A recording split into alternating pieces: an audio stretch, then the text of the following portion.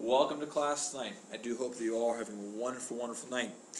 Now, today in class, we worked on multiplying fractions. We learned that it was incredibly easy. In fact, when we use cross multiplication, which is one thing we learned or we reviewed today, when we use cross multiplication, it becomes extremely easy. Now tonight we're going to be focusing, as you can see on the board, we're going to be focusing on multiplying mixed numbers. Now the nice thing is, we're going to be using basically the exact same skills we learned last night in tonight's lesson. So let's go ahead and get started. So, first step, and a very wise step I feel, is to spend some time practicing estimating products. Remember, products is the word for the answer to a multiplication problem. So we're going to spend some time estimating the following products. Now, when it says estimate, estimate simply means get it to the nearest whole number. Okay? Get it to the nearest whole number. Now that's going to be 6, because I have 5, 6, that's close to 1, and then 5 is going to be 5, obviously. So 5 plus 1 is going to be equal 6. Now this one right here, 4/9, that's really only going to be close to about 6. Okay, you could probably say it's close to a half, but we're just going to get to the nearest whole number, and 4/6 is below half, so we're going to say that's 6.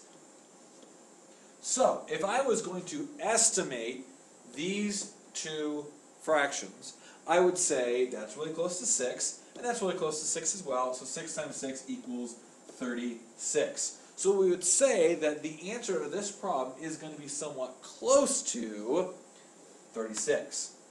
One more example. Once again, I have 7 and 11/16, and then 7 1/5.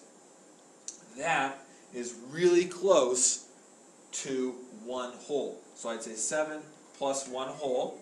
Now this one, 1/5 is not really close to 1 whole at all. That's really close to 0. So it would just be 7. So you'd get 8 times 7 equals 56. So the answer to that question right there is going to be somewhere around 56.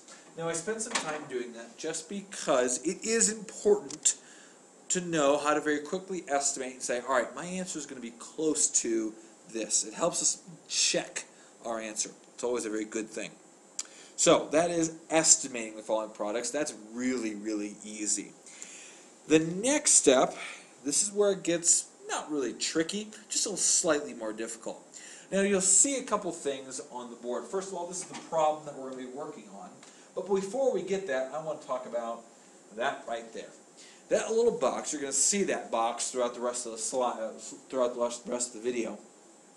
That box tells you the order you should be solving these problems, the order that you should be doing these things. Now you will notice the very first step is to take your mixed numbers and make them improper fractions. Now we do that because that makes everything a great deal easier. It's more difficult to multiply these fractions together and then multiply these and then add them together. That's just a more added steps. It's easy just to make them improper fractions. So let's do that first. So remember, we times and then we add. Times and then add. So it's going to be 2 times 3 is going to be 6. Plus 2 is going to be 8. So 2 and 2/3 is going to be the same thing as 8/3. Down here, 3 times 4 is going to be 12. Plus 1 is going to be 13. 13/4. So I just changed. First of all, I made improper fractions. Now my next step is going to be to cross multiply. We reviewed how to do that today in class, so it should be more of a review. So when I look at this, I say, all right, 3 and 13, I can't simplify that at all, but 8 and 4, I can divide both of those by 4. And if I divide both sides by 4, this will become a 2, and this will become a 1. So therefore, I'm going to switch colors on you on purpose. So therefore, now I can simply multiply. 2 times 13 is going to be 26. 3 times 1 is going to be 3. And then finally, I simplify. Remember, we simplify by making this improper fraction a proper fraction. So it's going to be 26 divided by 3. So it's going to go in 8 times. So my final answer is going to be 8 2/3. Okay? So going back, once again, I first of all made my number an improper fraction, right here, made the improper fractions, then I cross-multiplied, then I multiplied, and then finally I simplified right there.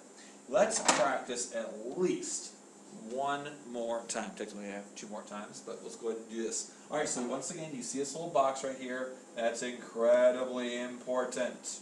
Okay? Incredibly important. That it might be wise to write that somewhere. That might be a wise thing to do. So, we have our problem here. I'm going to solve it by, first of all, making improper fractions. 7 times 3 is 21, plus 1 is going to be 22. Next, 3 times 4 is 12. 12 plus 3 is going to be 15. Now I'm going to look, can I cross multiply? Well, I'm looking at 22 and 4. If I divide both of those by 2, if I divide both sides by 2, that would be a 2 right here, that would be an 11 right there. And then if I divide both sides by 3 here, that would be a 1. And this will become a 5. Bam, I just made my life a lot easier by cross-multiplying. Blue. So now I multiply 11 times 5 is going to be 55. 1 times 2 is going to be 2. And then finally I simplify. So it's going to be 50... it's going to be 27. 2 times 27 is going to be 54. Subtract that, get a 1, and get 1/2. So my final answer is 27 1/2. So you see, once again, trying to go through it slowly, that box becomes incredibly important. I first of all make my improper fractions, I cross-multiply, I multiply them, and then finally I simplify to get my answer.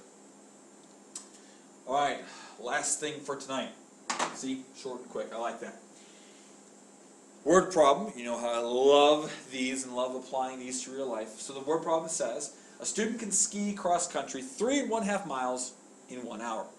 Her instructor can ski cross-country 1 1/3 times as far in the same amount of time.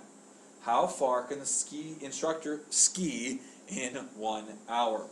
So now I have a simple multiplication question. Do you see right here the word times? That's a key word for multiply. So we're going to be multiplying here. So let's multiply these. So it's going to be 3 1/2 times 1 1/3. So those are what I'm going to be multiplying using my keywords. So now I go back to my method right here. First step, make an improper fraction. So 3 times 2 is 6, plus 1 is 7 halves. 1 times 3, 3, plus 1 is 4. So now I've made it my improper fraction, so now I'm going to cross multiply. That doesn't work. Ooh, that works. So if I divide both sides by 2, I get 1, and I get 2 here. And now I can go back to multiplying. 7 times 2 is 14. 1 times 3 equals 3. I simplify. It's going to go in 4 times. Oh, sorry. Go for I wrote the correct number, huh?